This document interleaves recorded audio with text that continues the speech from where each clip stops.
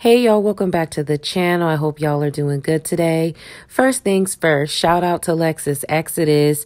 She is being the leader that she is. She created a petition on change.org to cancel the documentary that was executively produced by Knowles, who happens to be Beyonce's mother. And I definitely agree with this. So I encourage you, if you haven't done so already, to definitely sign that petition. I'll link that link for you in the description box, and you can also find it on my community wall as well. Definitely sign that petition because we definitely need to create a buzz that highlights Black femicide, because this documentary is definitely problematic. It just doesn't even put a dent in the issues at hand. And in order for you to actually eliminate a problem, you have to actually dig deep into the root cause of a concern, and you have to be 100% real with yourself. No matter how much the truth hurts you, right? You have to get to the root of that problem and figure out what that issue is. And then once you figure out what the issue is and you actually grow a pair and confront that issue and acknowledge it, and at that point you can start to look for solutions. Now, I refuse to watch this documentary, and I definitely encourage you to refuse as well. But I can already tell it's the same old, protect the hyena. The hyena keeps falling victim by way of the white man's police department. And it's just so disingenuous to the highest degree, because it doesn't attack the root cause of the problem. Now, the root cause of the problem, conservatives have been talking about this for a very long time online, and, they've been getting attacked for it. But one of the talking points that they have in their debates is that hyenas are only about 13%. Now, I'm quoting statistics from a couple of years ago. It may have changed, but granted, not by much. So this is definitely approximate, but it's pretty close. 13% of the population is of Black people, and hyenas make up a portion of that, right? Yet they are committing about 50% of the crimes across the board. Most of them are committing crimes against each other at rates up to about 90%. Now, again, I'm just going off of memory here, and I've just remembering this from listening and tuning in to conservative commentators and news sources. They've quoted these statistics, so I'm pretty sure that they're pretty close, but go ahead and go to the FBI, go to the Department of Justice, and look up those statistics yourself. You're going to see statistically what's going on here, what the issue is. On a deep sort of narrow, because it's just one portion of an issue, hyenas are committing crimes at a very large rate across the board. And they're committing crimes against each other at a very high rate. And they're also committing crimes against other communities at a very high rate. They make up most of the crimes, yet hold a small percentage of the population. It just is what it is. Look up these statistics yourself. You can debate whatever you want as to why that is the case, what caused that. But the bottom line is that's the issue. Who cares what caused it? It's here now. Figure out how to fix it. Now, in addition to these crimes that are causing victims of all communities, we're going to go ahead and zoom in on one of its actual greatest victim, which is Black women, Black femicide, right? And every 5.5 hours, a Black woman is sent to meet her maker by way of a hyena. And these statistics are beating the hyena police brutality statistic by a landslide. And yet this preference pick me, I'm just going to leave it there, Tina Knowles, decided that it would be a good idea to create yet another documentary highlighting, because hyenas have gotten a lot of media coverage by way of Netflix, by way of Hulu, those during Black History Month.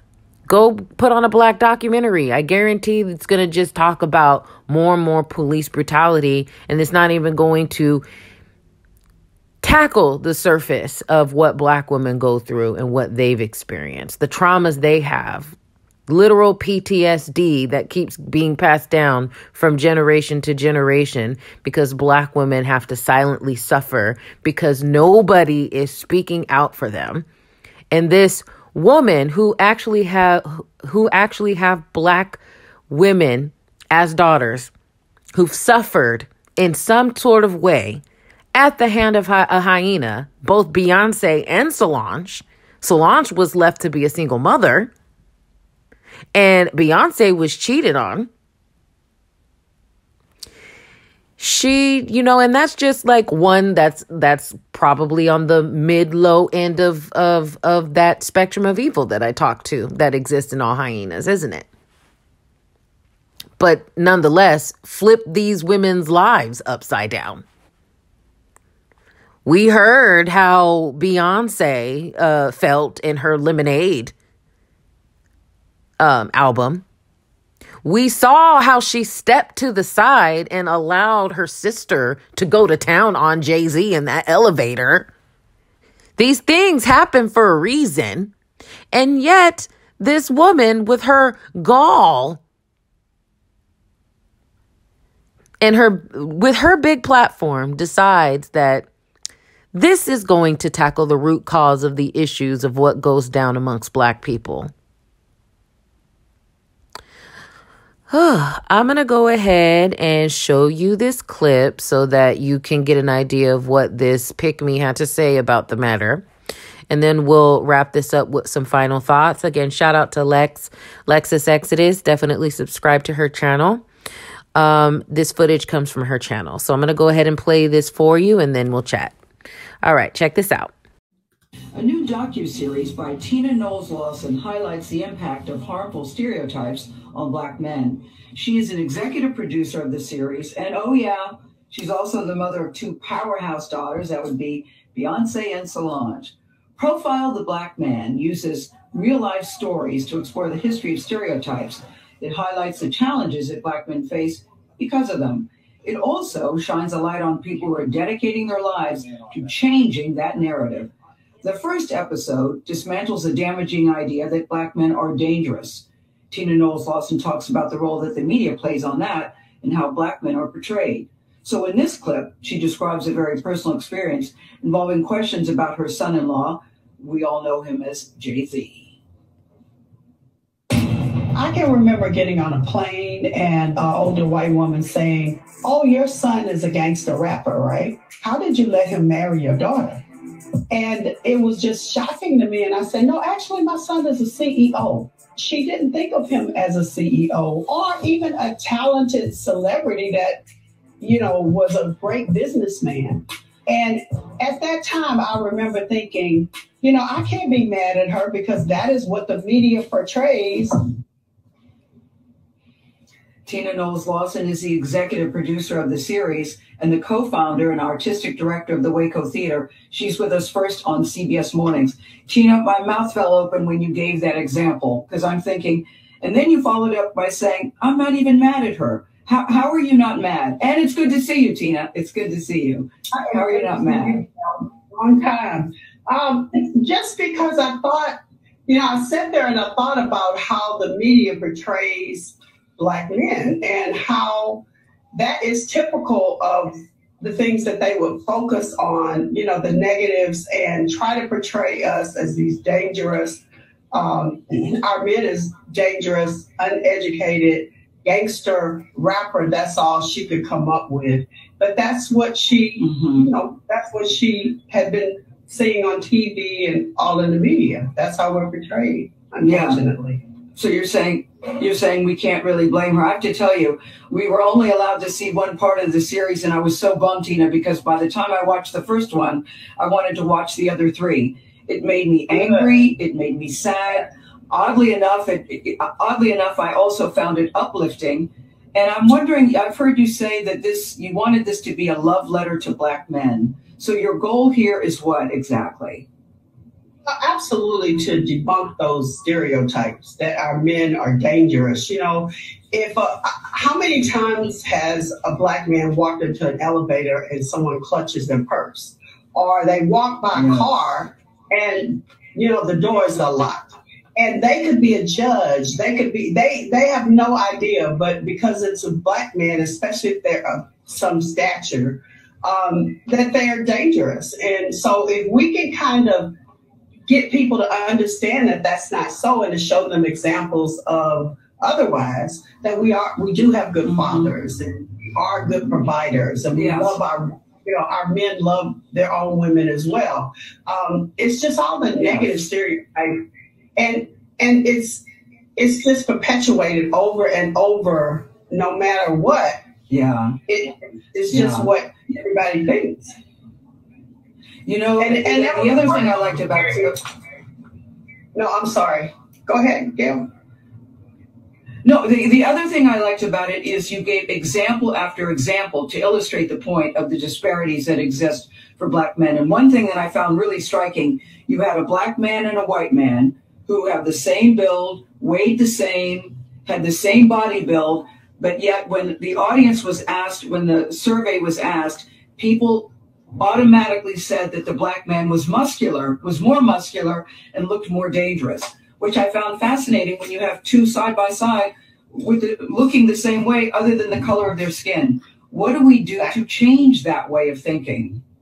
Well, I think, when Trell Thomas is the guy who actually talked about these problems and wanted to do something so badly to develop these stereotypes. And I was like, if you don't see it, create it. And we'll get together and we'll work on this and make it a great thing.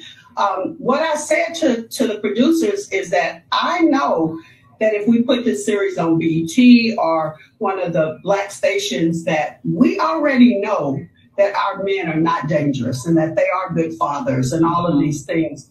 Mm-hmm. Who needs to see it are the people that are at home, the white people who don't understand that that is so. And they have been fed a lot of nonsense through the media and all of these horrible stereotypes. So I applaud the network for putting that on the Discovery Channel. That's amazing. It's bold. Yeah, I think so too. Because I hope that many people will see this. All right, so y'all saw that. So she talks about wanting to dismantle that hyenas are dangerous as portrayed by media and such, right? Because a white woman, I guess, stopped her on a plane or something like that. And basically based off of what she was seeing on the televisions and in the news, Jay-Z was a hyena who was being a hyena, and she went up to Tina and was just like, I'm confused. This just doesn't happen in other communities. She didn't say all that, but like, I'm pretty sure it was coming from that position. I don't get it. This just isn't normal. Why would you allow one of the greatest artists of all time to be with a thug hyena? And I think it's a good question. But she says instead, well, but he's actually a CEO. Oh, I just hate when these pygmies feel the need to just, like, their instinct is to protect a hyena. Oh my God. Even though hyena, ironically enough, hyenas chase the gazelle. And isn't like somebody's middle name Giselle?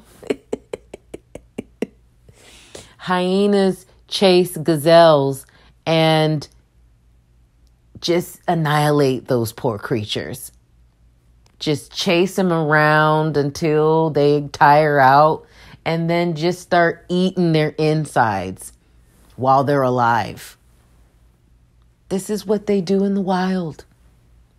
And ironically enough, one of your daughters has a name very close to the name of that animal, and her insides were figuratively ripped out of her self because of what your son-in-law, the CEO, did to her.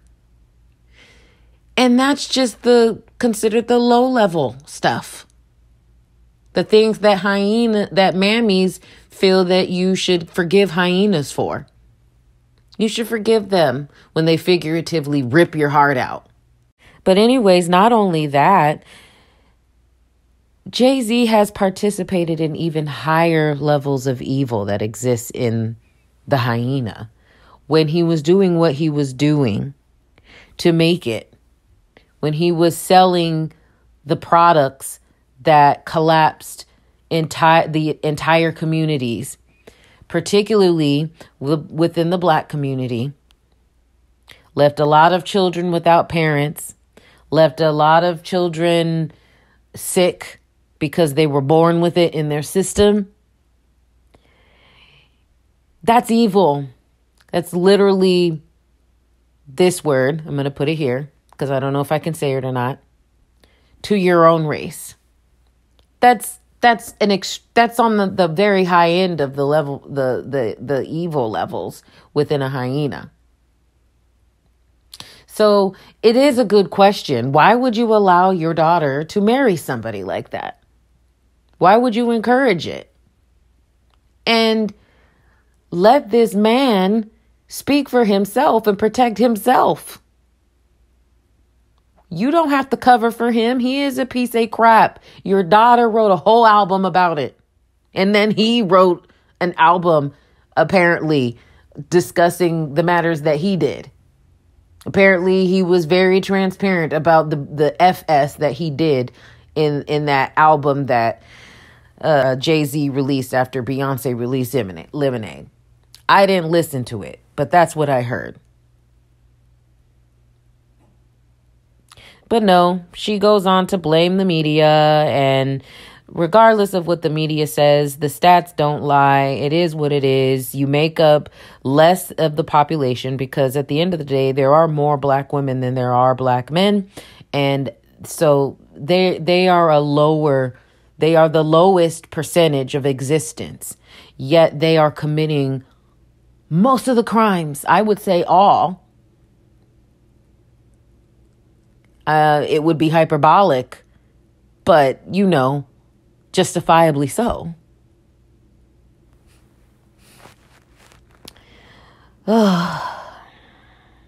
At some point, people like Tina need to look within. It's like one of those things like when you keep attracting the same type of dude over and over and over again.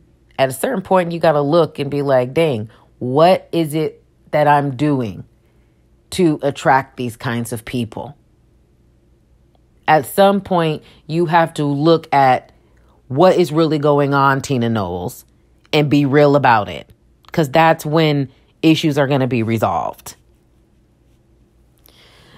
She goes on to talk about like the typical things that we were used to hearing growing up that, like, to be honest with you, when I ended up going around white people, like, I didn't experience that. The Black dudes were very, very cool amongst a lot of the white people. Nobody was afraid of them. But, the things that we hear about when people clutch their purses when they see them in an elevator, which, can you blame them? They're a very low percentage of population and commit most of the crime, particularly amongst each other. particularly and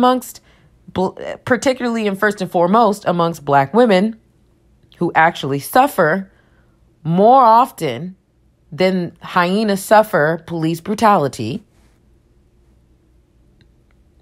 And so when people clutch their purses, the appropriate response would be to highlight the data so that we can keep things real, especially the data that impacts Black women, and then be mad and hold accountable the hyenas that are making this reality, that is making these examples.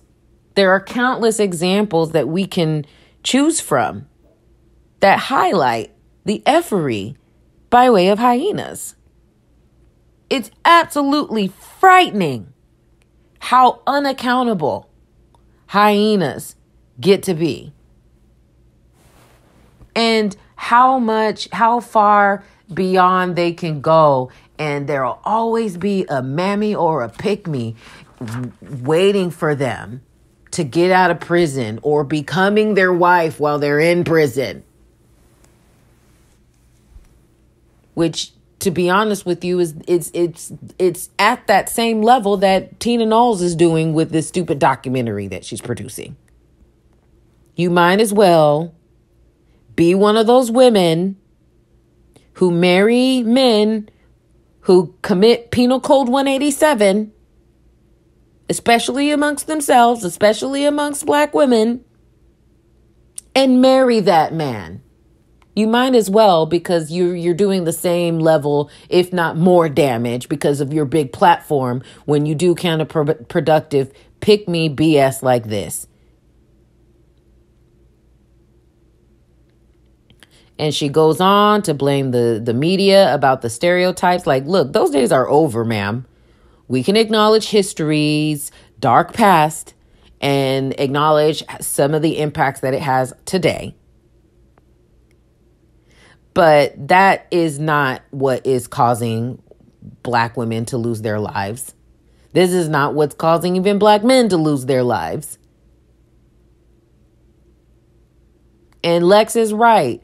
This woman she does not have the mental capability to analyze and decode the root cause and draw a conclusion, which you can then now attach potential solutions to that conclusion. She doesn't have the ability to do that. It's all superficial, emotional crap. And it's weird, too, because you already know what these hyenas did to your own daughters at the lower end, which should be enough for you not to make this documentary. But hyenas are doing evil stuff on the high end of the spectrum. And your son-in-law was up there.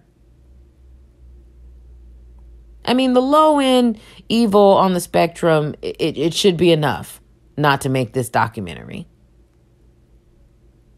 But this is what you're dealing when you're dealing with a perverse set of individuals, especially the ones with power.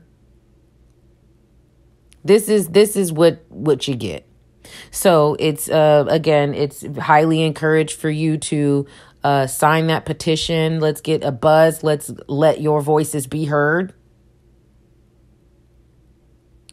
And, spread the word, y'all. Let's get stuff done. All right, that's all I got to say about this riffraff. Like, comment, share, and subscribe. Again, shout out to Lex. Thanks so much for being a leader and jump starting this petition for us to try to make a difference here, man. Gotta start somewhere. All right, like, comment, share, and subscribe. Thank you so much for listening. See y'all in the next one. Love y'all. Bye.